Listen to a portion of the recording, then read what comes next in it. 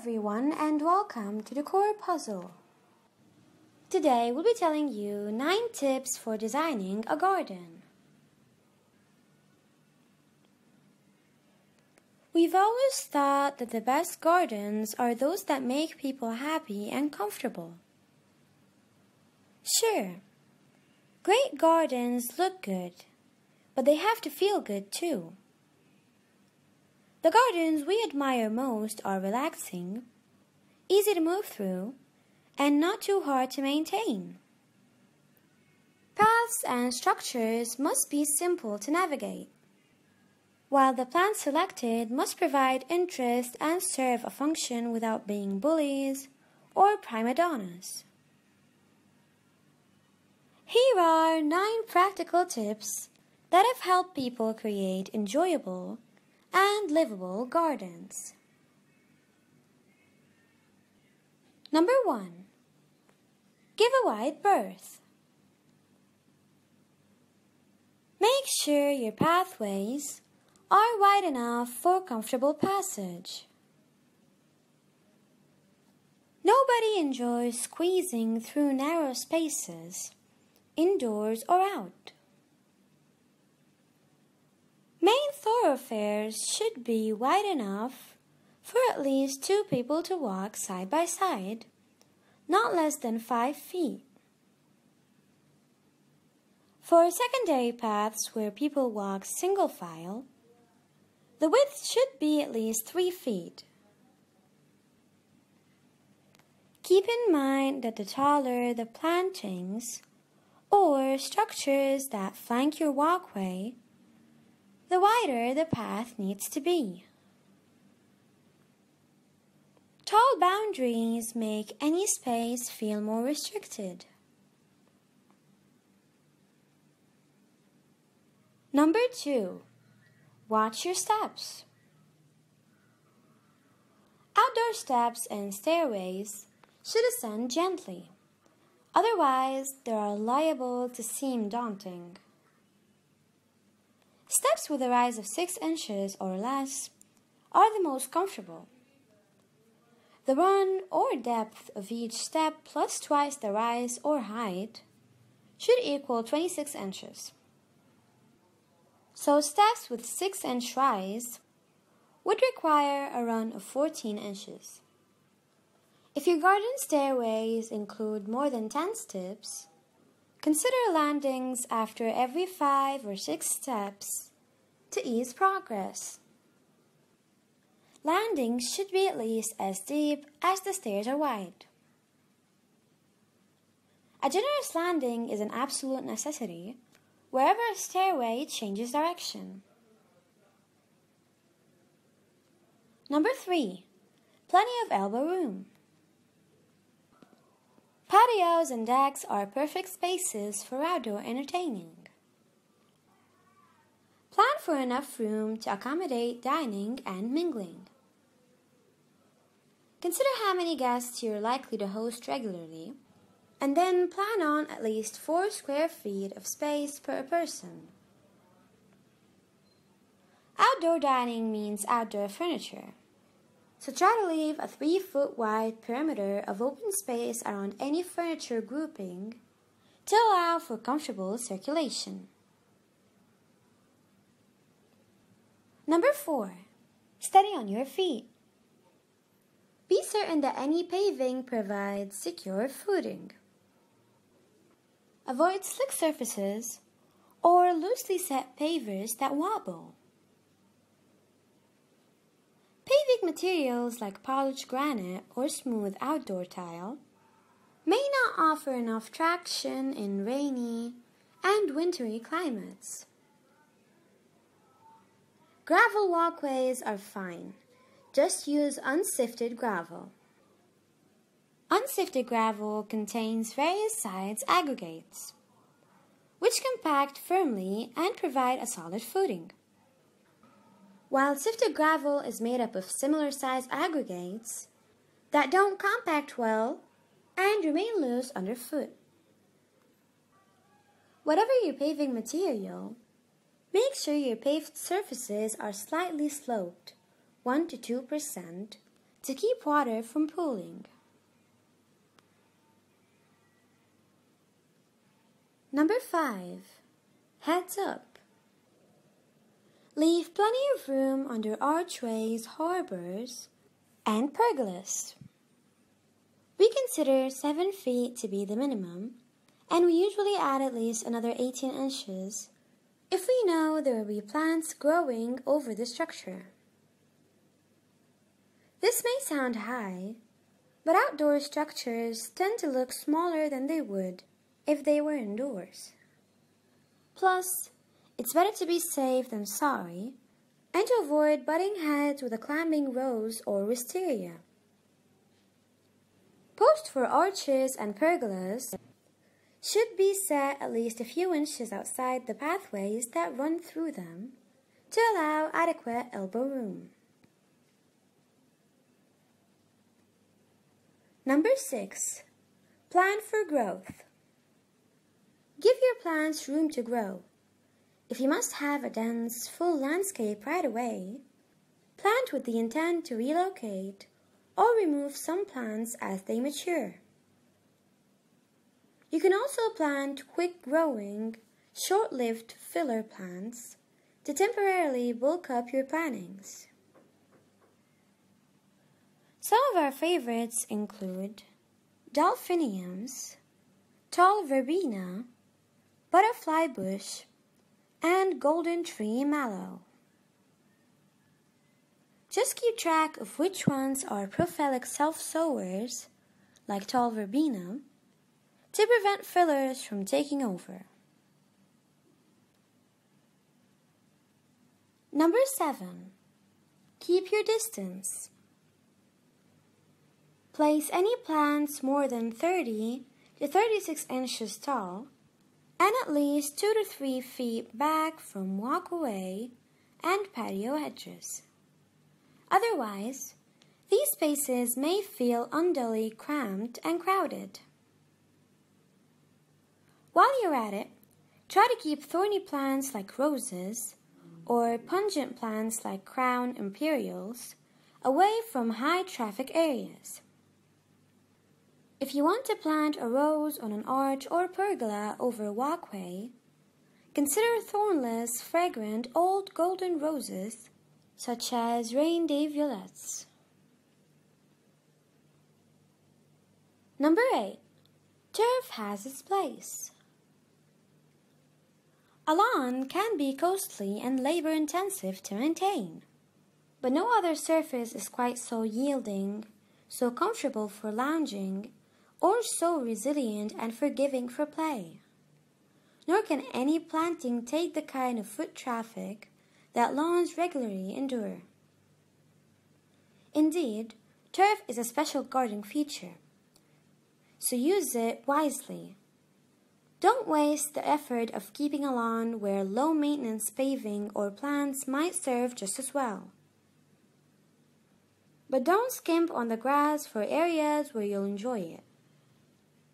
A sweep of green grass can also be the perfect counterbalance to manifold beds and borders. Number 9. Look beyond the bloom. While flowers are a highly attractive attribute, many plants offer more than just blooms. Look past the flowers and use foliage, fruit, and bark for year-long color, form, and texture. Spring and summer may be showtime for flowers, but autumn belongs to the turning leaves of oak leaf hydrangeas and the fruiting branches of winter berries. Likewise, winter raises the curtain on the stems of red-twig dogwoods and the glorious bark of paperbark maple. By choosing plants with multiple ornamental assets, you will extend your garden's seasonal appeal.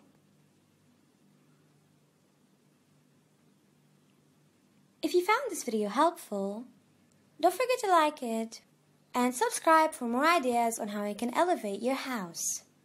Thank you for watching and goodbye. Hello everyone and welcome to the Core Puzzle. Today we'll be telling you 9 tips for designing a garden. We've always thought that the best gardens are those that make people happy and comfortable. Sure, great gardens look good, but they have to feel good too. The gardens we admire most are relaxing, easy to move through, and not too hard to maintain. Paths and structures must be simple to navigate, while the plants selected must provide interest and serve a function without being bullies or prima donnas. Here are 9 practical tips that have helped people create enjoyable and livable gardens. Number 1. Give a wide berth. Make sure your pathways are wide enough for comfortable passage. Nobody enjoys squeezing through narrow spaces, indoors or out. Main thoroughfares should be wide enough for at least 2 people to walk side by side, not less than 5 feet. For secondary paths where people walk single file, the width should be at least 3 feet. Keep in mind that the taller the plantings or structures that flank your walkway, the wider the path needs to be. Tall boundaries make any space feel more restricted. Number 2. Watch your steps. Outdoor steps and stairways should ascend gently. Otherwise, they are liable to seem daunting. Steps with a rise of 6 inches or less are the most comfortable. The run or depth of each step plus twice the rise or height should equal 26 inches.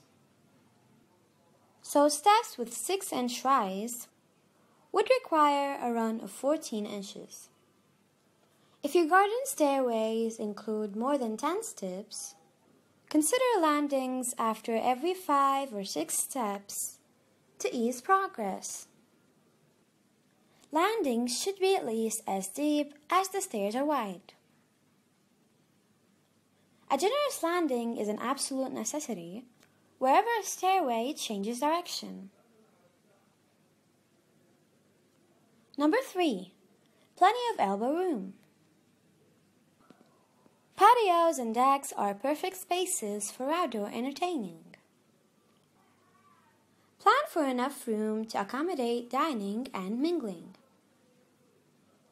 Consider how many guests you're likely to host regularly, and then plan on at least 4 square feet of space per person. Outdoor dining means outdoor furniture, so try to leave a 3-foot wide perimeter of open space around any furniture grouping to allow for comfortable circulation. Number 4. Steady on your feet. Be certain that any paving provides secure footing. Avoid slick surfaces or loosely set pavers that wobble. Paving materials like polished granite or smooth outdoor tile may not offer enough traction in rainy and wintry climates. Gravel walkways are fine. Just use unsifted gravel. Unsifted gravel contains various size aggregates, which compact firmly and provide a solid footing. While sifted gravel is made up of similar size aggregates that don't compact well and remain loose underfoot. Whatever your paving material, make sure your paved surfaces are slightly sloped, 1 to 2%, to keep water from pooling. Number 5. Heads up. Leave plenty of room under archways, harbors, and pergolas.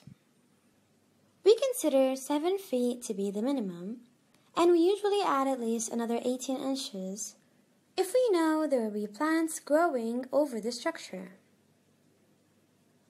This may sound high, but outdoor structures tend to look smaller than they would if they were indoors.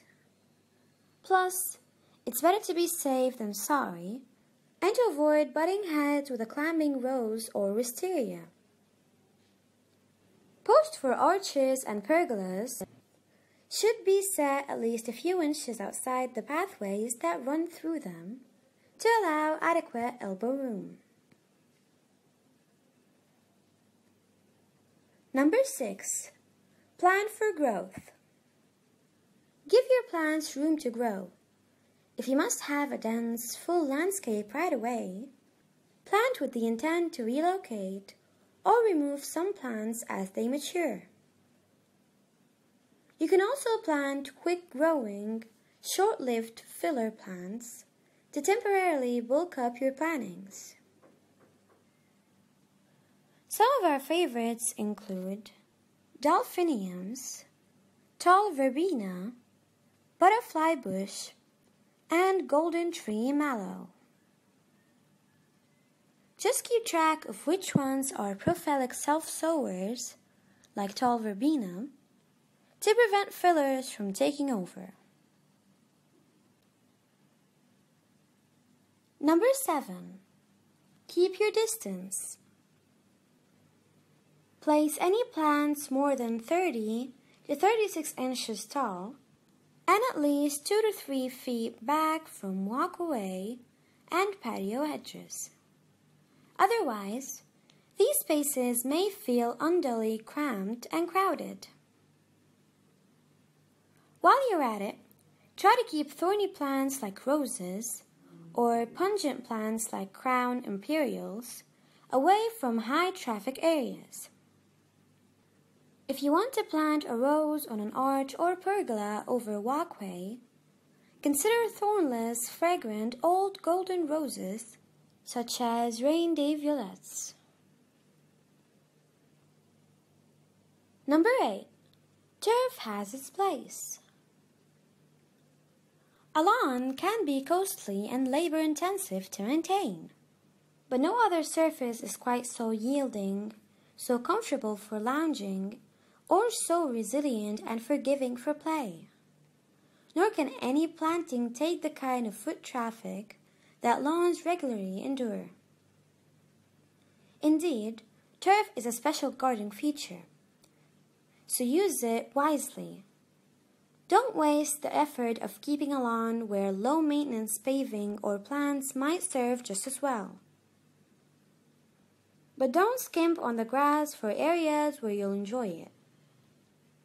A sweep of green grass can also be the perfect counterbalance to manifold beds and borders. Number 9. Look beyond the bloom. While flowers are a highly attractive attribute, many plants offer more than just blooms. Look past the flowers and use foliage, fruit, and bark for year-long color, form, and texture. Spring and summer may be showtime for flowers, but autumn belongs to the turning leaves of oak leaf hydrangeas and the fruiting branches of winter berries. Likewise, winter raises the curtain on the stems of red-twig dogwoods and the glorious bark of paperbark maple. By choosing plants with multiple ornamental assets, you will extend your garden's seasonal appeal. If you found this video helpful, don't forget to like it and subscribe for more ideas on how you can elevate your house. Thank you for watching and goodbye. Hello everyone and welcome to the Core Puzzle. Today we'll be telling you 9 tips for designing a garden. We've always thought that the best gardens are those that make people happy and comfortable. Sure, great gardens look good, but they have to feel good too. The gardens we admire most are relaxing, easy to move through, and not too hard to maintain. Paths and structures must be simple to navigate, while the plants selected must provide interest and serve a function without being bullies or prima donnas. Here are 9 practical tips that have helped people create enjoyable and livable gardens. Number 1. Give a wide berth. Make sure your pathways are wide enough for comfortable passage. Nobody enjoys squeezing through narrow spaces, indoors or out. Main thoroughfares should be wide enough for at least 2 people to walk side by side, not less than 5 feet. For secondary paths where people walk single file, the width should be at least 3 feet. Keep in mind that the taller the plantings or structures that flank your walkway, the wider the path needs to be. Tall boundaries make any space feel more restricted. Number 2. Watch your steps. Outdoor steps and stairways should ascend gently. Otherwise, they are liable to seem daunting. Steps with a rise of 6 inches or less are the most comfortable. The run or depth of each step plus twice the rise or height should equal 26 inches. So steps with 6-inch rise would require a run of 14 inches. If your garden stairways include more than 10 steps, consider landings after every 5 or 6 steps to ease progress. Landings should be at least as deep as the stairs are wide. A generous landing is an absolute necessity wherever a stairway changes direction. Number 3. Plenty of elbow room. Patios and decks are perfect spaces for outdoor entertaining. Plan for enough room to accommodate dining and mingling. Consider how many guests you're likely to host regularly, and then plan on at least 4 square feet of space per person. Outdoor dining means outdoor furniture, so try to leave a 3-foot wide perimeter of open space around any furniture grouping to allow for comfortable circulation. Number 4. Steady on your feet. Be certain that any paving provides secure footing. Avoid slick surfaces or loosely set pavers that wobble. Paving materials like polished granite or smooth outdoor tile may not offer enough traction in rainy and wintry climates. Gravel walkways are fine. Just use unsifted gravel. Unsifted gravel contains various size aggregates, which compact firmly and provide a solid footing. While sifted gravel is made up of similar size aggregates that don't compact well and remain loose underfoot. Whatever your paving material, make sure your paved surfaces are slightly sloped, 1 to 2%, to keep water from pooling. Number 5. Heads up.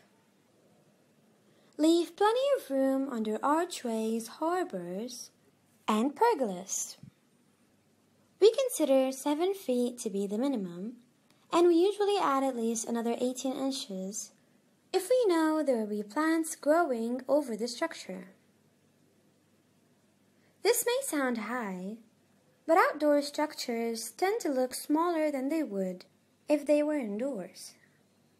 Plus, it's better to be safe than sorry, and to avoid butting heads with a climbing rose or wisteria.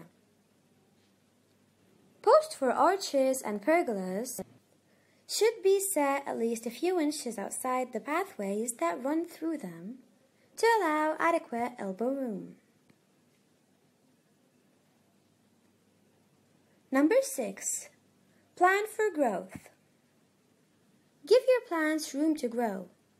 If you must have a dense, full landscape right away, plant with the intent to relocate or remove some plants as they mature. You can also plant quick-growing, short-lived filler plants to temporarily bulk up your plantings. Some of our favorites include delphiniums, tall verbena, butterfly bush, and golden tree mallow. Just keep track of which ones are prophylactic self-sowers, like tall verbena, to prevent fillers from taking over. Number 7. Keep your distance. Place any plants more than 30 to 36 inches tall and at least 2 to 3 feet back from walkway and patio edges. Otherwise, these spaces may feel unduly cramped and crowded. While you're at it, try to keep thorny plants like roses or pungent plants like crown imperials away from high-traffic areas.